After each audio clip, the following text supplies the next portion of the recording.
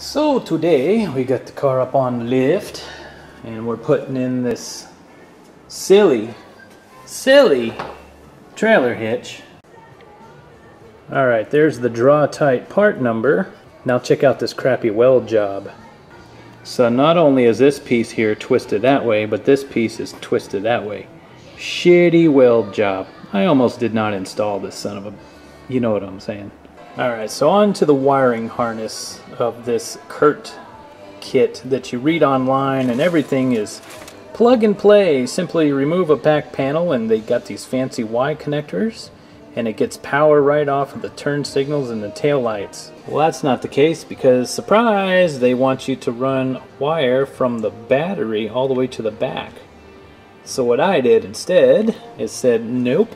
This requires 12 volts, 10 amps max. It just so happens on the back passenger side, I have a 12 volt, 10 amp max accessory port. So they go through the trouble to make these fancy Y adapters for the tail lights and left and right turn signals. I sure wish they would have done the same so you could splice right off of this. So what I did is the same. I made my own splice. I broke the circuit here. The blue wire is positive 12 volts. In this case, this box, the black wire is positive, kind of backwards. So I ran the jumper straight to there, barrel connector. You can solder it, heat shrink it, crimp it with some barrel connectors, tape it up with some electrical tape, should be fine. So you're like, well, wait a minute, you can't do that because the instructions clearly state that this black box has to be mounted on the driver's side because you've got driver's side turn signals and passenger side turn signals. Well, all you do is reverse the input. The wires don't care, the circuit doesn't care what color is what. As long as you're turning on your driver's side turn signal, this green wire would normally go to the passenger side. That's why they give you extra wire. Well, in this case, everything's mounted on the passenger side, so now this is going to go to the driver's side. So when a signal is applied here to the green wire, it's going to go to the yellow input. That's the driver's side.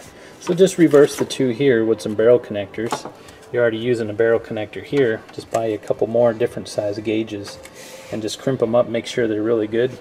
Mount this, tidy up your wires, and everything should be fine. No need to run a wire all the way to through the firewall into the battery. You can tap off a fuse panel if you want, but still too time consuming. Actually, I had some barrel connectors here, butt connectors, figured I'd just do this. Do it right, should be safe. And the 10 amp fuse